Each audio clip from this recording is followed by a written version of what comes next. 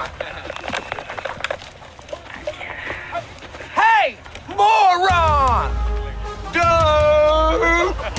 Look at me! I'm the water boy, duh! Oh my goodness. Here we go. What's up, good people and Eagle fans? Mark Holmes here, and as always, I want to say thank you all for watching, commenting, subscribing, and being part of the Joe Boo Sports Report. Without you guys, as well as you ladies, you know that this literally does not work. Hope everybody's having a great day. Man, wow, what a difference a day makes, or a couple of days make. We now have CeeDee Lamb in the fold, and he is actually working out, getting ready for the Cleveland Browns. And we had Dalvin Cook in yesterday, who looked pretty good, they said. And what the Cowboys offered him was a practice squad spot. Yeah, practice squad.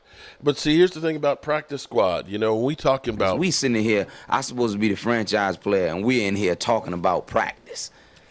I mean, yeah, we're talking about practice. Not a game.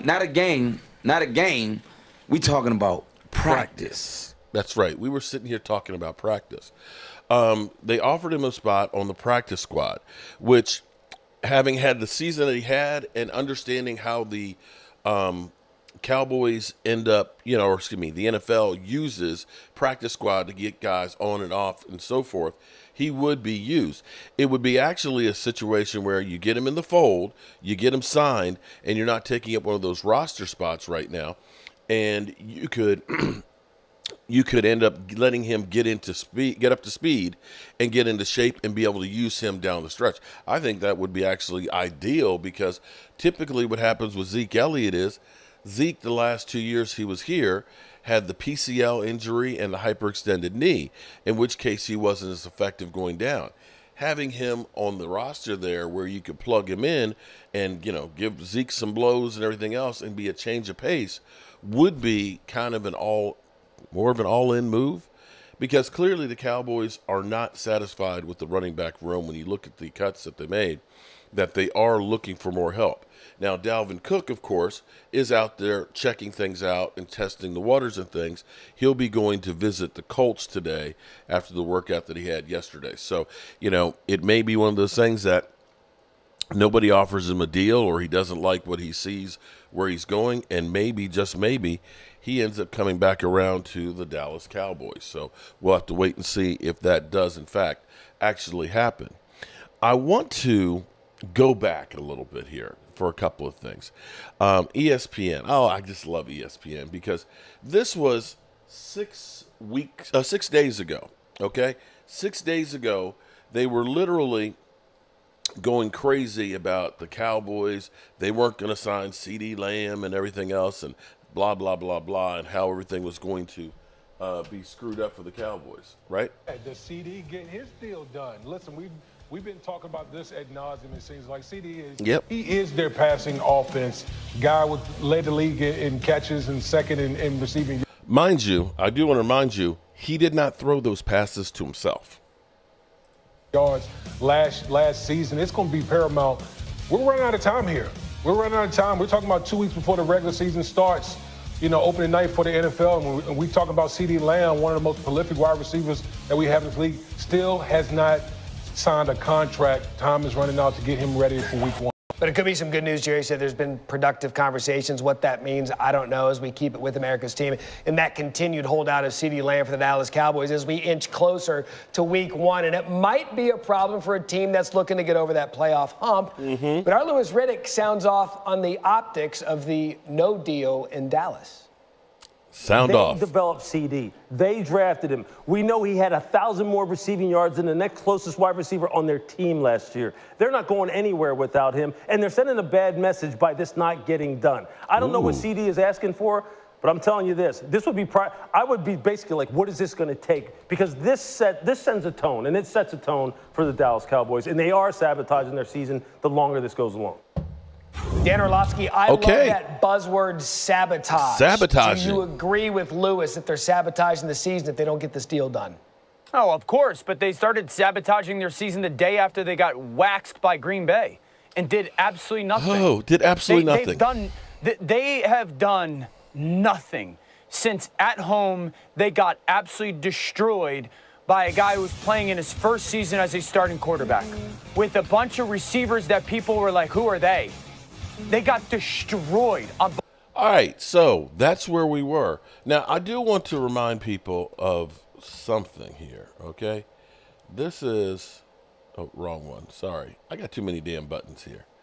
This, because for all those out there that say CeeDee Lamb is elite, and that basically you can just do away with Dak Prescott, I want to remind you of this play. I just want to remind you, he should have been sacked. If that was Dan Orlowski, he would have ran out of the end zone. Threw the ball 45 yards, finding his man wide open.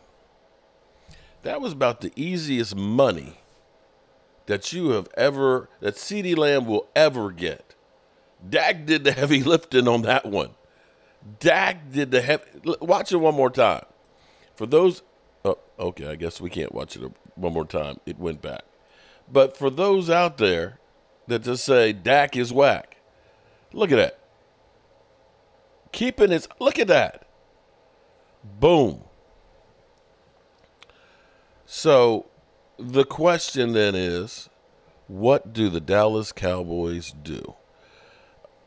You got to think that this is a package deal, okay? Now, Jerry Jones, you know, some people look at this and say it's a domino effect. Okay, you get CeeDee Lamb under here.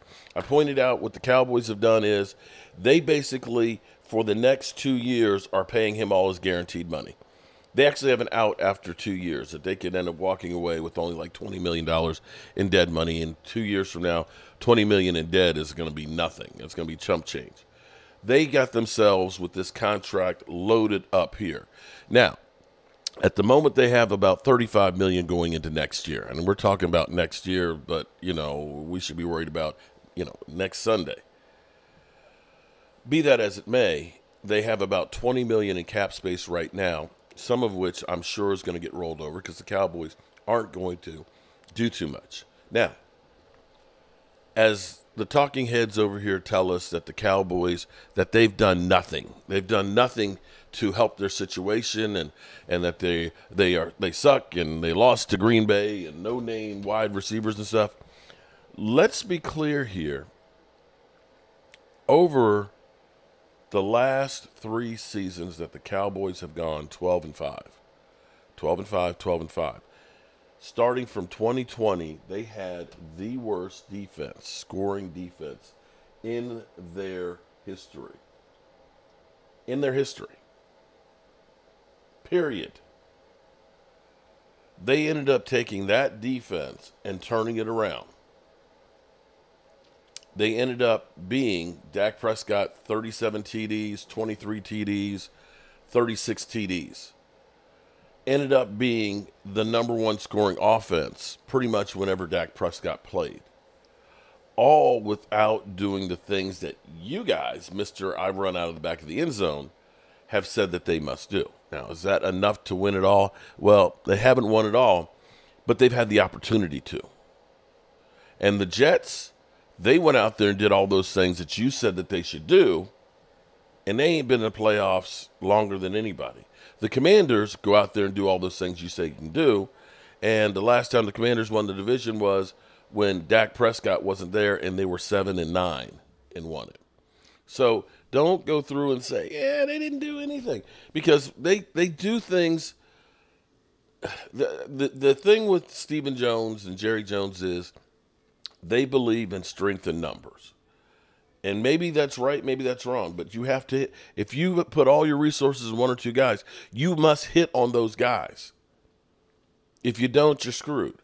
The Cowboys figure, I can get 5 guys for the price of that one, and maybe 1 or 2 of them will be pretty good. That will help supplement the players that I have. It hasn't worked winning the Super Bowl yet, but it's made them to be competitive. So now, you trashed the Cowboys and said it screwed them up and everything else. It seemed like a love fest yesterday, with the exception of the fans, because it didn't seem like for an open practice at the Star that there were a lot of people there, and there's only 2 of those, I believe, this week, and that will be the end of it. So Cowboy fans are still a little bit, we'll wait and see a little bit more. So Jerry Jones, so here's where we are now. Now that CeeDee Lamb is done, they're on to the next thing to trash the Cowboys on.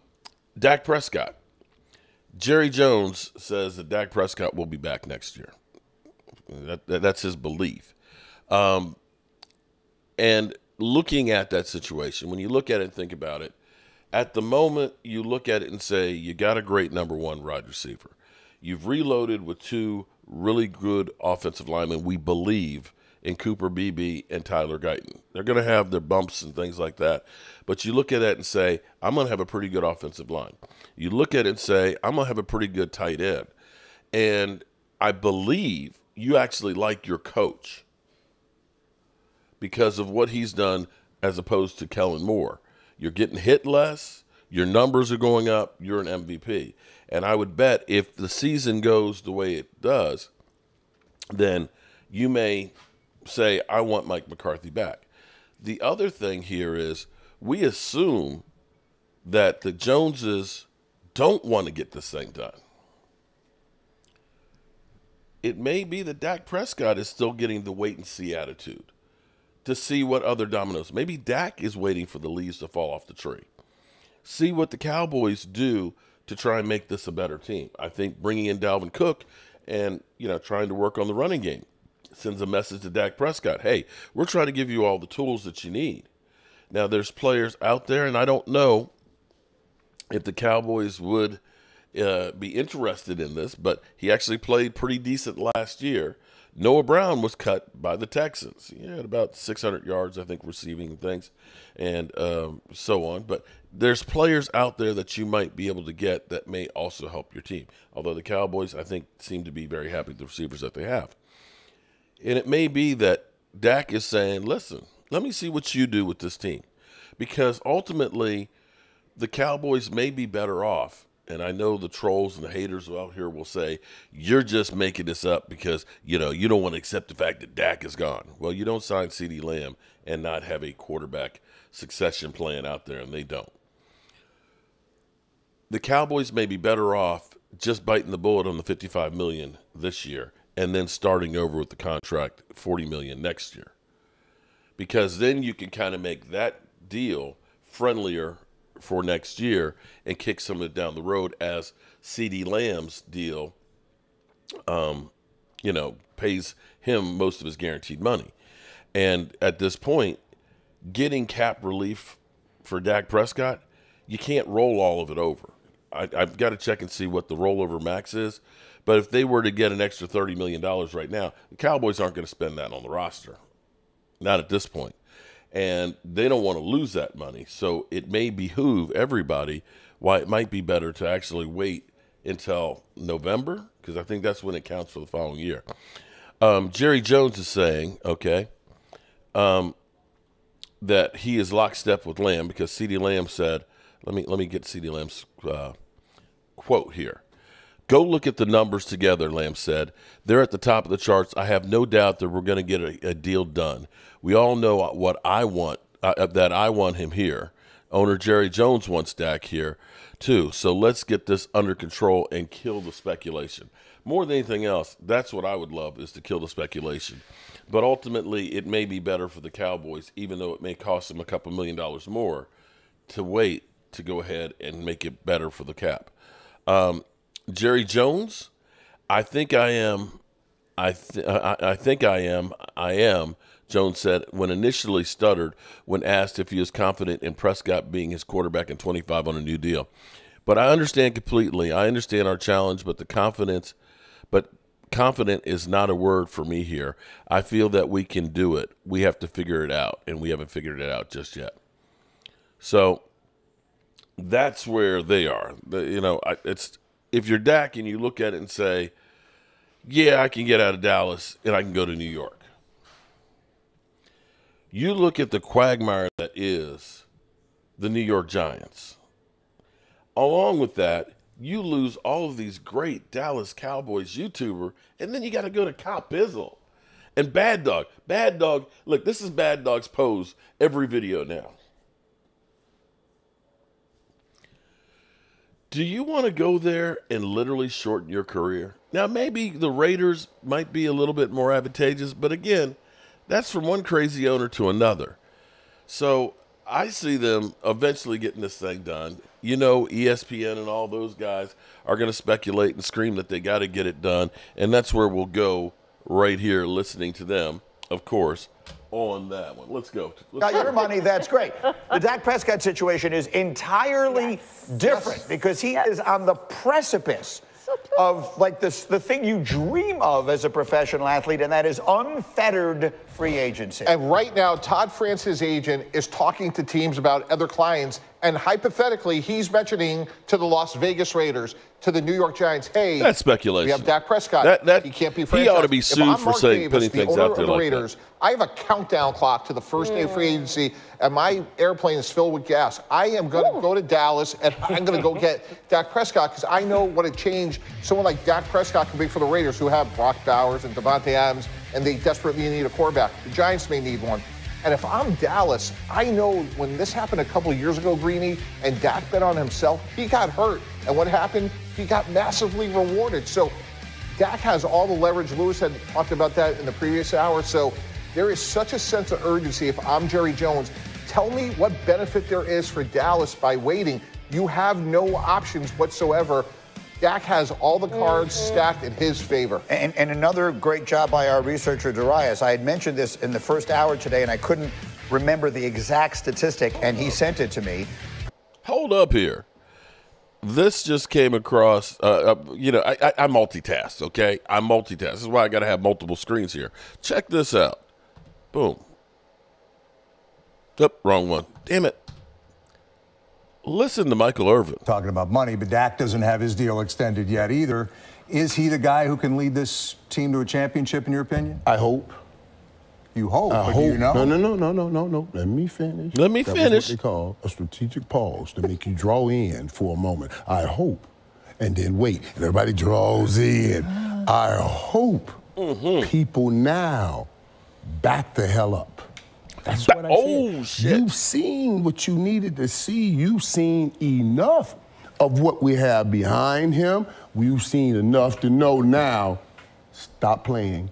Dak Prescott is our best chance to win a Super Bowl. I know all these shows out here, they love the father, they like to talk about it because we put eye gates on their TV, but the reality is, Cowboy fans, stop falling for that. Dak Prescott is our best chance to get a Super Bowl. Now, I hope that this team understands that also and make sure they get behind him and believe in him. Wow. That just coming across there an hour ago. Michael Irvin sends a message telling you this is the best opportunity we have. Let's go for it. It's now or never. Going back to 2020. It's not now or never. The two players who have earned the most money in the NFL, who have made the most cash, here they are. It's Dak Prescott, number one, and Kirk Cousins, number two. You ask yourself, well, is that because they're the two best players? Obviously not. It's because the situation you put yourself in is what dictates how much money you make. And Kirk Cousins, you like that. He got himself the free agent situation. But see, this is a little deceptive because they've only done it for a short window.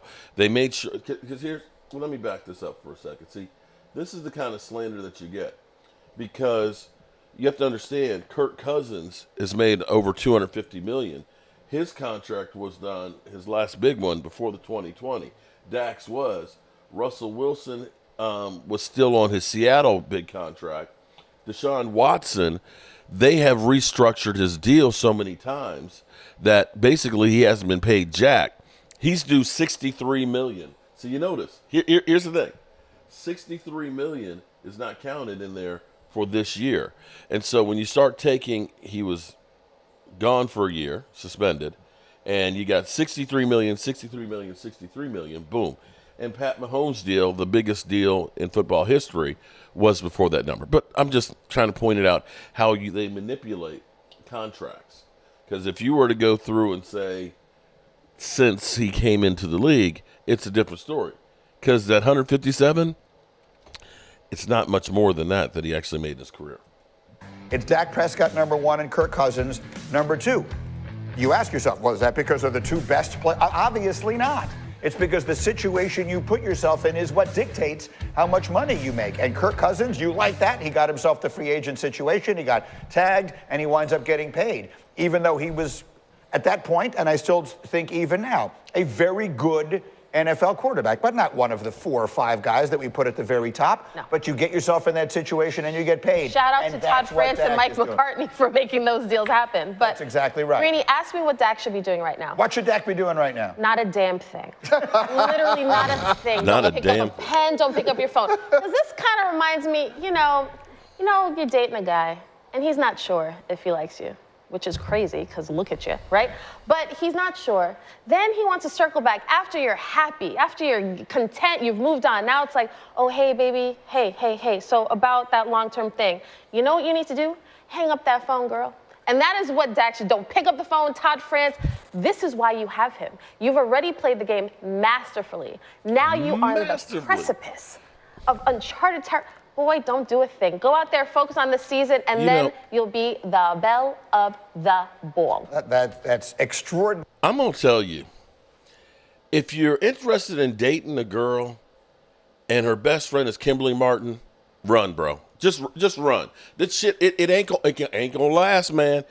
She's the shit starter. Girl, you know that. Ordinarily well, a picture well painted and a point well made. So Lewis, that is the situation, right? I mean, NFL owners, you know them as well as anybody, are accustomed to holding all of the cards. They are basically, they start every hand with a royal flush. This is one of those very unique circumstances in which the owner really doesn't have any cards to play. Yeah, and I think here, like it's kind of bizarre that when the discussion, when the public discourse comes to or centers around players and whether or not they should honor contracts, whether or not they should not hold out, whether or not in a situation like Dak's they should go ahead and take it to to the very end and maximize all their leverage. That most times people side with ownership and they say that players are being greedy. Players don't understand just how lucky they are because they're not out there working a 9 to 5 like everyone else. Look, this is the business of sports. That's what it is. And a lot of times it's business. Almost every time it's personal business. And for Dak, look, this is personal. He hears the chatter. He knows what, the questions still surrounding him, probably internally and externally as far as this guy's just a regular season quarterback. We can get anybody to just go ahead and do what he does in the playoffs, but can you get anybody to do what he has done during the regular season that gives you a chance to get to the playoffs in the first place? And don't give me the Cooper Rush argument for when he filled in for Dak Prescott. Because you know what? As Bill Belichick used to tell me, you know what the difference is between backups and starters, all right, and Hall of Famers, we'll leave it right Hall of Famers, and you get the gist of what they're talking about. It is interesting to say the least. We'll see what happens on here, whether or not Dak Prescott gets signed now. Of course, if he doesn't, we'll end up having the speculation all season long. This is Dak Prescott's last year, which may be exactly what Jerry Jones wants. As always, I appreciate you guys. I won't be on Dan Salio's show today because I have to take care of some family business, and hope you guys understand. I hope the Eagle fans understand. I'm Mark Holmes, and I'll see you soon. Disrespected yet? Does this defense have any heart? No, they suck. I've been telling you all season, Philly. Shit on you. They've shit on you. Don't you hear me? Jordan Davis, Jalen Carter, Slide. They shit on you. They've shit on you. They have shit on you. Don't you hear me? Jordan Davis, Jalen Carter, Slide. They shit on you. Kill them.